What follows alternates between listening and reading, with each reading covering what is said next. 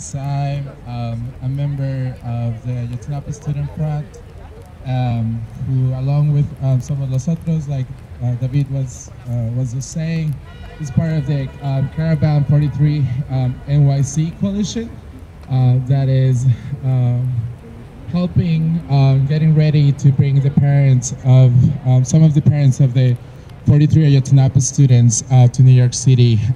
That will happen most likely at the end of April, early May.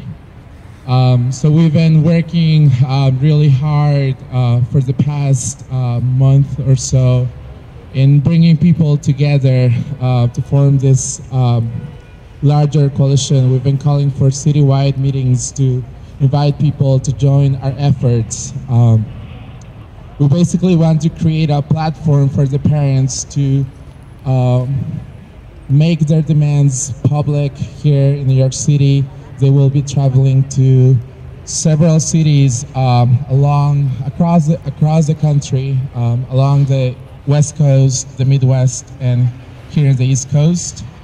They will be meeting with several human rights organizations, international organizations, and they will be meeting with the community here, with the Mexican community, the Mexican immigrant community, the Mexican American community, the Latino community, and all other communities that want to welcome them here in New York City. So if anyone is interested, please let me know, come to me, I'll take your email, and we can send you updates and you can come to the meetings.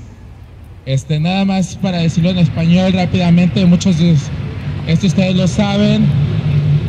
Hemos estado trabajando desde, llevamos 3 semanas, casi un mes, que se abrió la convocatoria para que otras organizaciones se unan a la Caravana 43 Nueva York, que estamos trabajando. Como mencionaba David, los padres muy probablemente no llegarán aquí hasta finales de abril, principios de mayo. Como él mencionaba, ha habido problemas o ha habido un atraso, digámoslo así, con lo de las visas, pero parece ser que pronto recibirán las visas. Una vez que las tengan, ellos viajarán y les tomará más o menos un mes para llegar a Nueva York.